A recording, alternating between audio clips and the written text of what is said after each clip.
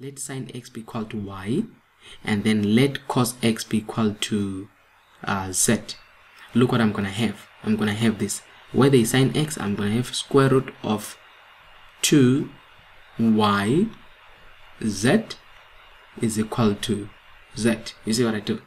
So how do you solve this? You take z to the other side. So it will be square root of 2y z minus z is equal to 0. You see? Now z is common, so you factorize z out. So you've got square root of 2y minus 1 because z is out. So when you're having z cancel there, you're left with y. Z cancel there, you're left with 1 is equal to 0. That's what you'll be having. Then you're going to say let z be equal to 0 or square root of 2y minus 1 is equal to 0. And then you start solving. Even here, square root of 2y minus 1. That's what you'll be doing. So what am I saying? Take cos x to the other side so that you've got square root of 2 sine x cos x. Now it becomes minus cos x. This becomes what? 0. Cos is common. Take it out. Cos x. When you're factorizing, simply it means you're dividing. So you're cancelling that, cancelling that. You're cancelling that, cancelling that. So that we are left with 1 there and 1 there. So it will be root 2 sine x minus 1. That's what you're doing there. Alright. So I will be left with root 2 sine x minus 1. Close that bracket though. Is equal to 0. Then here it means either cos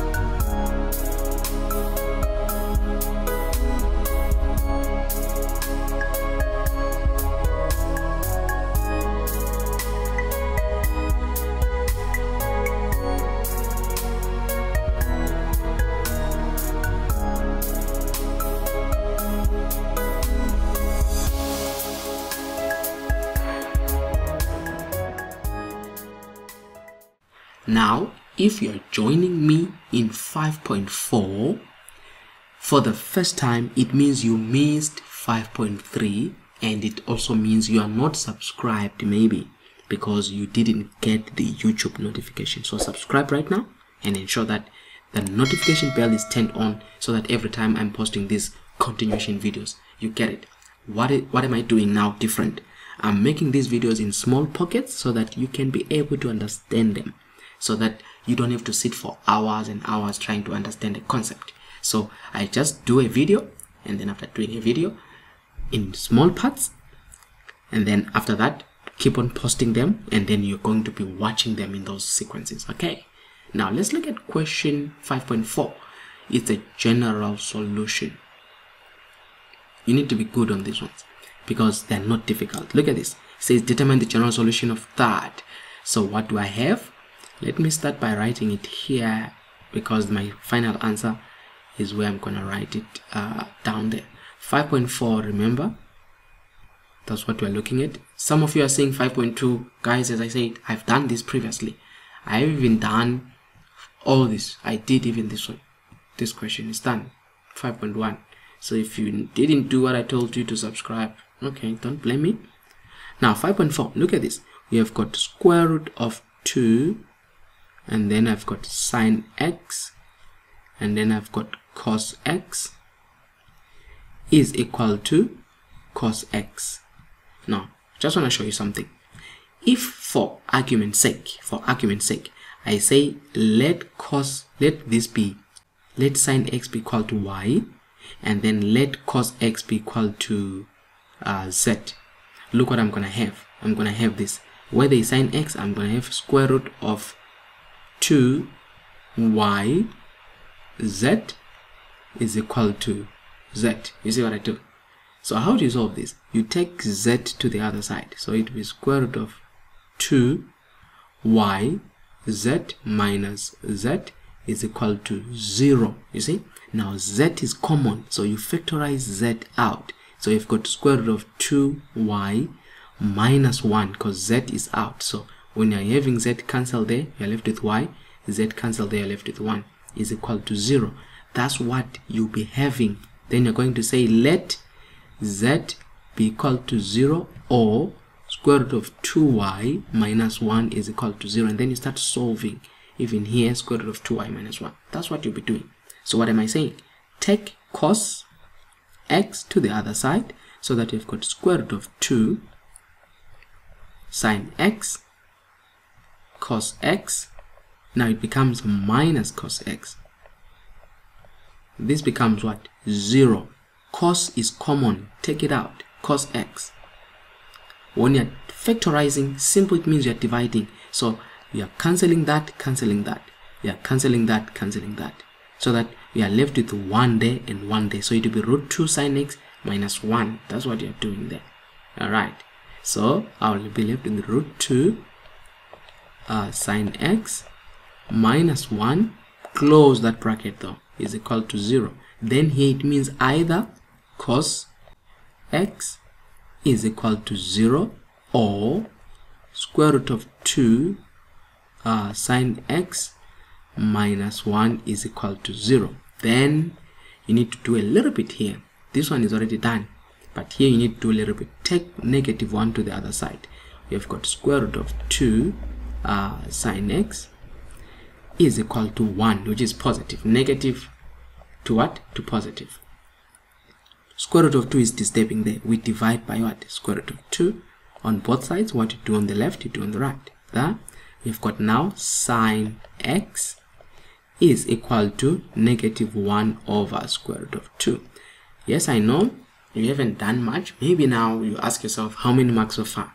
I'll say 2 marks for this. They'll give you 2 marks. If they give you 3, it was a bonus. It was a bonus.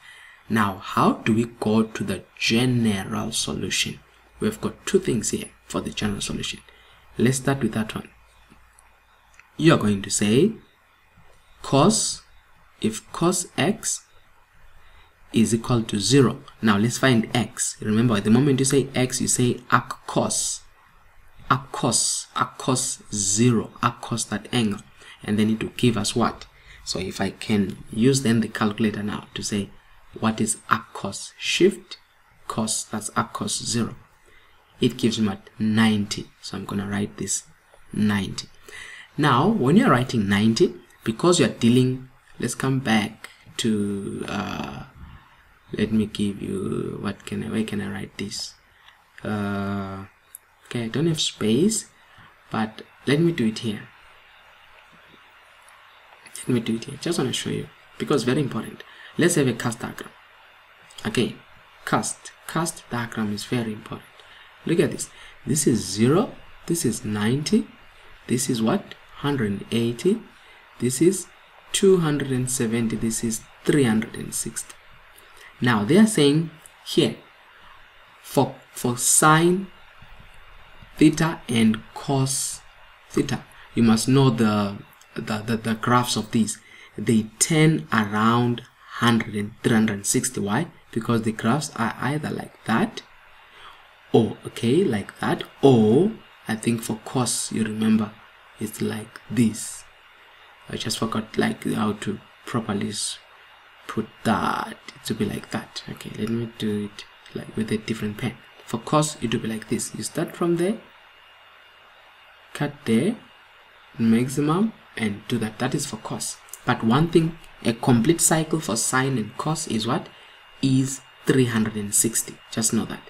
Now, because it is 360, what we do for cos, we are saying here, it will be 90 plus k 360 degrees. If it was 10, the complete cycle is of 180, if you remember. But sine and cos, 360. But we have got 90. That's the general solution. That's x. But is it all? No. Or x is equal to, where do you find the other one? The moment you come here and say it's under 90, according to our cast diagram, what about 270? It's on the same line. So don't leave out 270. 90 goes with 270. 360, 0 goes with 180 or 360. So I can come here and say or 270 degrees plus k 360. Then there are key things that they will always want to penalize you on. This one I'm gonna emphasize. You must say where k is an element of z. Very important. K is an element of real numbers. Of integers. That is z. They will be looking for this condition, because k cannot be a fraction. It's only happening when k is an integer, from negative to positive integers. They will penalize you if you forget that. Alright, we are done with the first one. Let's go to the general solution of this one now. It's 6 marks, guys. Now you can get your 1 mark and 2 marks with the other 2 here, 1 mark and 2 marks, so it's 4. Let's go to the sign. Sign now, remember the moment you say x, we got sine x was equal to minus 1 over square root of 2.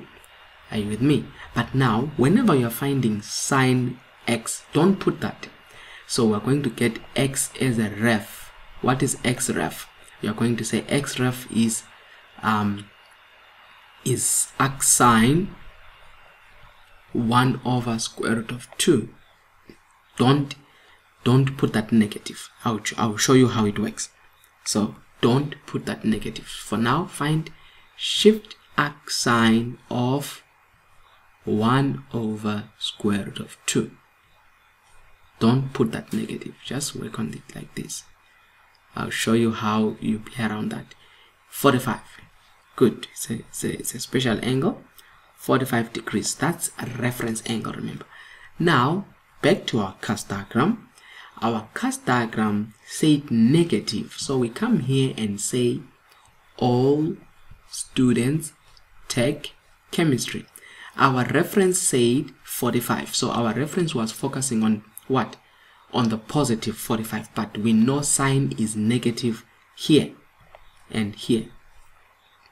That is where the answer lies. That is where the answer lies. So if sign is negative, then you know the reduction rule is 360 minus theta. What is that? Theta is the reference, our 45. So it will be 360 minus 45. Even here on the third quadrant, it will be 180 plus our reference is 180 plus theta. But what is our reference is 45. So what is the answer here? 360 minus 45. What do I get? We just so it's 360 minus 45 equal to what? 315. So it's 315, and then the other one is 180 plus 45 is 225. So here is 315. Here it's 225. So what do? I come here and write the final. See, it's in 2 areas. So I come here and say it's 200 and so x here. Start with x. X is equal to 225 degrees plus k 360. So don't be shocked or surprised. Where are they getting this 225? Is from that, or 315, or x is equal to 315 degrees plus k 360 degrees. Remember, what is the condition? You need to put that condition. K is an element of integers. They will be requiring that. If you forget that, you might lose a mark. That's the condition on that. Guys, that's how you go about the general solution. I know some of you are saying, maybe give us more of these. Check the next coming videos where I do general, but there are lots of videos where I did general solutions. So just search the channel, you can find, because there are different approaches in different questions. But this was what I wanted to show you on the 24 marks. What a coincidence. 24-minute lesson, 24 marks. But now, is this the end? No. This video is still continuing because trig is still continuing in question number 6. You are still looking at trig. So now I have to end that video because, as I said, I'm breaking it into small parts. I'm going to do question 6 in the next video. So join me in the next video. You need to be subscribed so that the next notification you're going to get it. It's very important because you need to understand how to analyze and answer graphs. These 9 marks, you don't want to lose it. Alright, so join me in the next video. Ensure that you are subscribed and the notification bell is turned on.